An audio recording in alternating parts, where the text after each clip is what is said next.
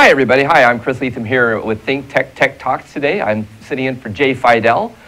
He's off island, and so I have the privilege of interviewing today's guest, which is Jami Barnett from ConsumerAffairs.com. Jami and I are going to be discussing without the internet, would our world cease to exist? That's sort of our topic today. So I just invite you to stay tuned and listen to some of the ideas that Jami has. Welcome to the show, Jami. Hi, it's nice to be with you guys. It would be nicer if I were there on island with you. Well, you know, if it's any consolidation, we've had quite a bit of rain in the last few days, and I know that would make you feel much better. Oh, it's raining here too. So oh, it is. Okay. Okay. Well, the weather would be the same. Next time we do the show with you, we'll have you come to Hawaii to do the show. That sounds excellent. Okay. Yes, I will sell my company on it. Okay, very good. Well, you know, Jami, this issue of the internet,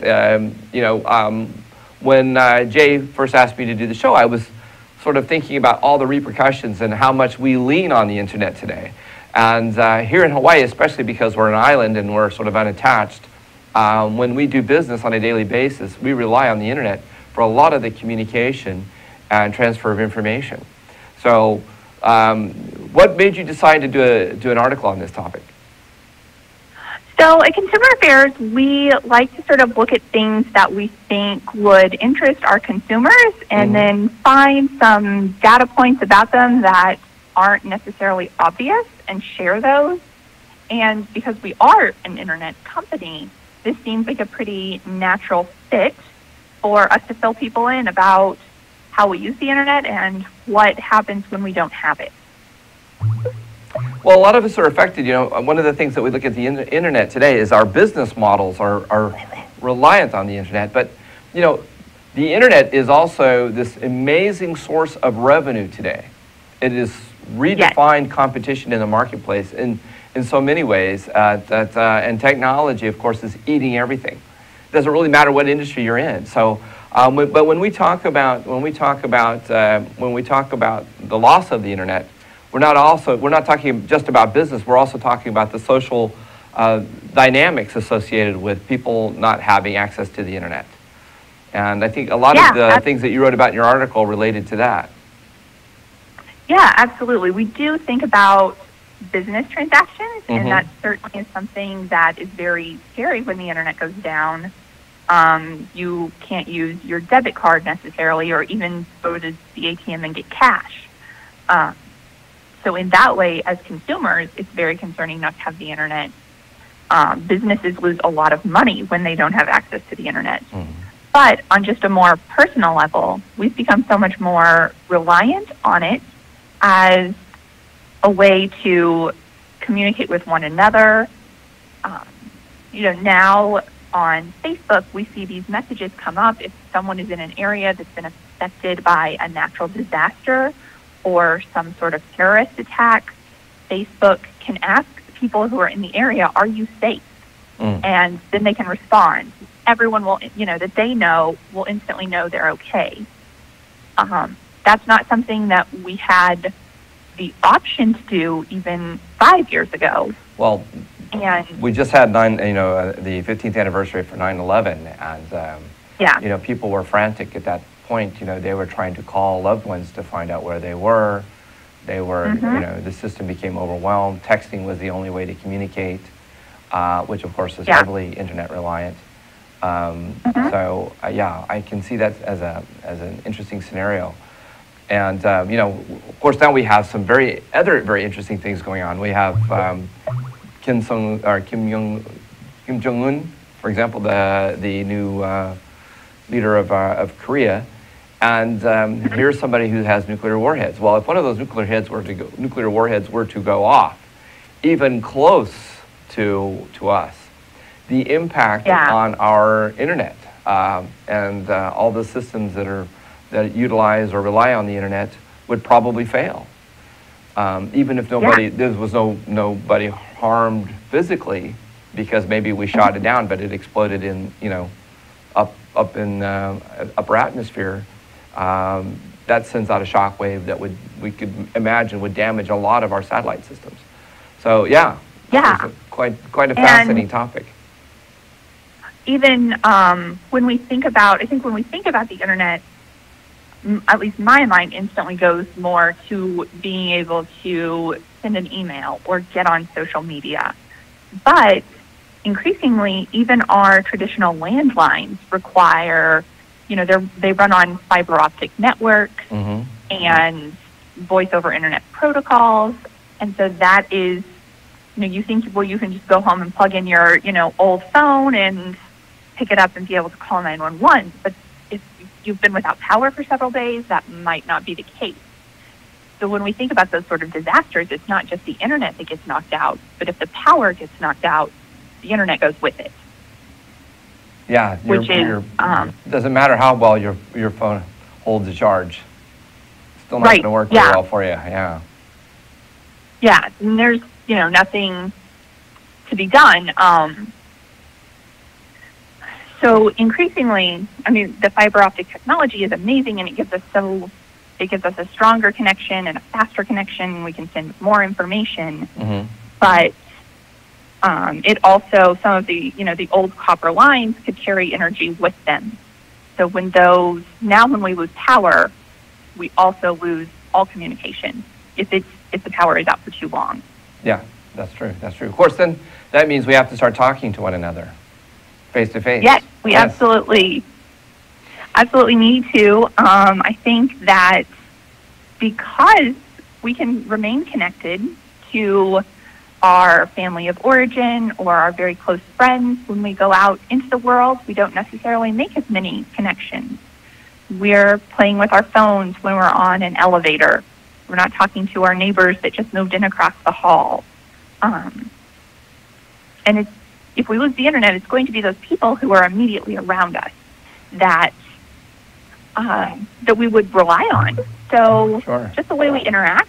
Well, one of the things that's interesting too, I'm a parent, and I have two daughters that I raised, and I raised them while they had cell phones, and they were very cell phone reliant. And I noticed that their personalities changed once I got them hiking. Like we would go out or we go hiking and get them away from technology, they would turn into human beings again, which was an amazing transformation. And I don't know, I would sort of put a plug out there for parents who find themselves dealing with sassy, bratty teenagers. Maybe you should take your kids for a hike, and you'd be surprised at the change or the shift in the way they communicate with you, and they communicate with each other.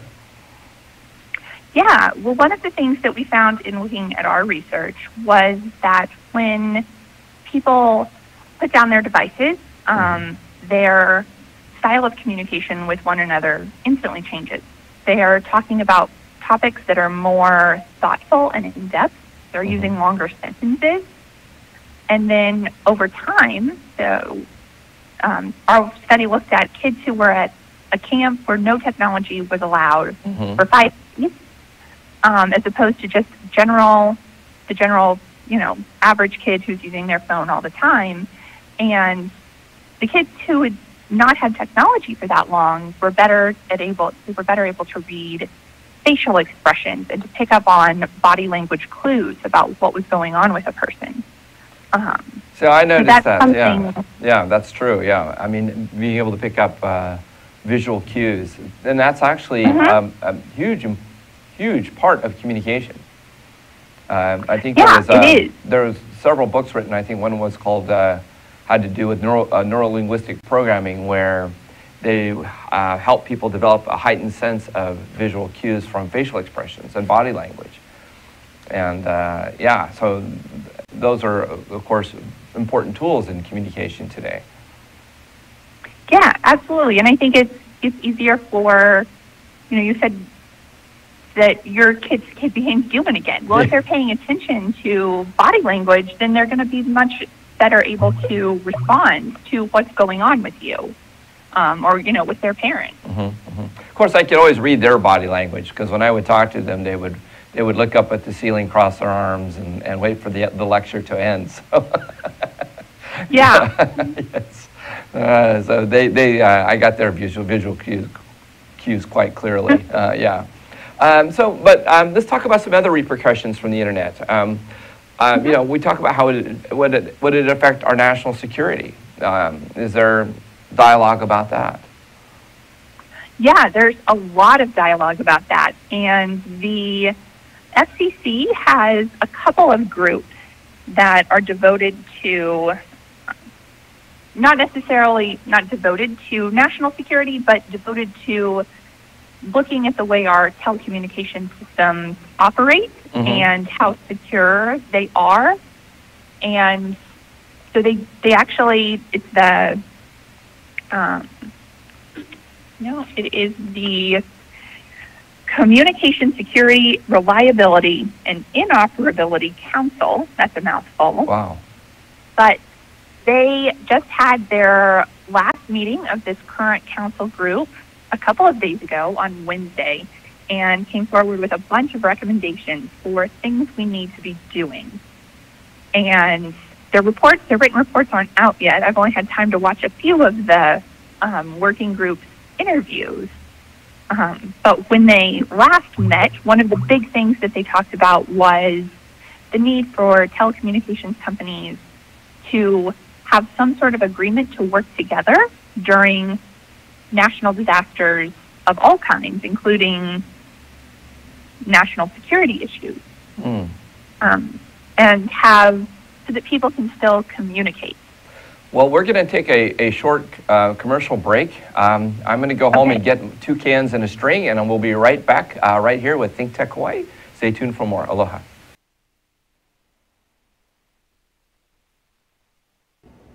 Hello, I'm Patrick Bratton. Please join me every Thursday at 1 o'clock for Global Connections, where I talk to a variety of guests and range through many issues from contemporary, international, political events, things talking about national security, all sorts of international issues, and also more local issues, history, and so on. I look forward to having you join me and talking with some of my guests. Thank you. I pity the fool who ain't watching this show at 12 o'clock on Friday afternoon. Stan, the Energy Man, watch it. Welcome to Asia in Review. Looking forward to see you next month on October 13th, Thursday at 11 o'clock. We just had a great show here on Global Connections with Masi Ganjali talking about building bridges through the arts. Masi, thank you for being on the show. Thank you for having me. How did you find our time here? Oh, it's lovely. I really enjoy your programs that, oh God, this is so hard. Hi, and we're back. Hi, this is Chris Lethem with ThinkTech Hawaii with Tech Talks here. That's a little bit of a tongue twister for me today, but I think I figured it out. We are talking to Jami Barnett from ConsumerAffairs.com. Jami recently wrote an article on without the internet, what would the world cease to exist? And Jami, we were just talking a little bit about some of the sort of the weird and wonderful things that you were mentioning with the telephone companies now being sort of prodded to negotiate and work out ways to communicate with each other in case the internet were to fail. And we were talking about national security as well. Is there any other organizations out there addressing this issue? The FCC is doing a lot with it. Homeland Security is working with them to do that as well. There are some areas where there's no clear person who would be in charge of something like this. So there are undersea cables that carry 99% of the traffic between continents or to islands. And those, one of the FCC's working groups found that there's, because of so many different groups involved, the federal government, even for cables that fall inside American territory, there's no one person that is in charge, one group that's in charge of monitoring those. Well, a lot of these are commercial or private, and some of them belong to the military, which of course, one of the things is we don't want people to know where these cables are, right? Yes. I mean, it's a secret because we don't want anybody coming in with a hook or something coming in and trying to dredge up a cable and then maybe using that as a form of piracy. We've got your cable and we're going to hold it hostage. Yeah, that's it's a problem. certainly a security issue. Yeah. That they have to keep the sites where the cables sort of come aground very secret, and they can't put exact cable locations on maps. So that's sort of a double-edged. They can't. Yeah, the exact location. Sort of a double-edged sword. Right. So somebody knows, but we're not telling. Right. Yeah. So there are general areas where, boats aren't supposed to sort of dredge things along and fish or drop anchor. But without knowing exactly where those are, sometimes there are problems. Yeah, and you could just accidentally damaging That's them. right. You could accidentally pick up a cable if you weren't paying attention, or, because you don't know exactly where they are. If you're down there running a side sweep sonar because you're doing an investigation in the area, it's quite possible that while you're dragging one of those behind, you could hook one of these cables. Yeah, so it's a double-edged sword of how do we keep us safe, and how do we also prevent accidents from happening that would wipe out, a lot of communication between countries. Well, and the thing is with the internet too, a more realistic scenario probably, and a more common scenario is that you have partial loss of internet access, right? I mean, so maybe the systems go down. It could be a power outage, could be something, it gets blown up, who knows. But partial or a partial loss of the internet, I'm supposing that there's a lot of redundancy that's built into the way the internet operates. Yeah, I was surprised once I started thinking about the internet going down that although there is a lot of redundancies, there's probably not as much as makes me feel really safe. So because a lot of the redundancies also rely on the power grid. So if we lose power, then all of the redundancies fail. And there's also a lot of sort of patchwork of our system that, because that was sort of how it was financially feasible to build these things up. And the internet's grown at such a rapid rate that our technology hasn't necessarily been able to keep up with the demand. Interesting. So partial loss is certainly a problem. I think of the Delta power outage a couple of months ago. They lost power for about 6 hours. That meant their data center went down. People were stranded all over the world because no Delta flights could take off. But Delta was the only they were the only company in their area that lost power. So there was a lot of it was the power company from Delta, and the power company was saying, no, it was Delta. So that tells Delta that they need to have redundant power systems in place and not be reliant on a sole power provider. Yeah. And I'm sure that they do. I didn't follow that story closely sort of after it developed, but I mean, it caused a lot of chaos. And so that was a case where even one small hiccup for one company had a lot of effects all over the world for travelers. Oh, that's amazing. That's amazing. So now, with all of these systems, and the more companies lean on the internet, I guess the proclivity for failure would get higher. What other things should we be doing? Should we be doing anything strategically or tactically to ensure that we don't have total failure of the internet? Well, as consumers, there's not a lot we can do to make sure the internet just doesn't go out. We can prepare for the case of that by, doing things like keeping some cash on hand in case there's a problem with your debit card or your credit cards are being declined because of an error thousands of miles from you. Yeah, that's a thought. That's an interesting thought, because if we were to lose access to the ability to process payments, of course, banks today don't carry as much cash on hand as they used to because they don't need to. And if you needed to go and get money out of the bank, and of course, then there is a possibility with the loss of the internet that there would be a run on the bank for cash. And, I think that is a problem. And even, ATMs, you couldn't use your debit card to get money out of the ATM because that relies on the internet. So I think that is something that is a good thing to think about. Keeping some cash on hand, some extra batteries, and the like crank radios, so that if there's a weather emergency, you're still getting alerts about that. Yeah, that's true. I would prefer a pedal radio myself. Oh, that I okay. can pedal Yeah, instead of yeah. crank. So, But if I could find hook it up to a bicycle. Yeah, that's right. I'll hook it up to the bicycle and just crank, keep that radio going. Yeah. So, but then of course we still have to have broadcasting, and I guess we would rely on older technologies such as broadcasting. We'd rely on older technologies, such maybe there would still be some POTS lines that would still be working. Maybe we still have some of the older switchboard technology around. But yeah, you know, certainly that would put there would be a huge push to resolve whatever issue caused the internet to go down. If it were to go down for a sustained period of time, we would have to make some serious adjustments to our economy. Yeah, absolutely. And that's something that I'm not sure how we would do. It would certainly lead to a period of chaos, I think, if it were to go down and not come back up. And you know, we're all used. For all those people out there that are idea. attached to dating sites, they're going to have to meet people the old-fashioned way. Yeah, exactly. You know, everything we've gotten used to, it would just be fun. Yes, yes. You'd actually have to know how to go up and approach somebody and introduce yourself and make conversation. In some ways, it may not be a bad thing, you know.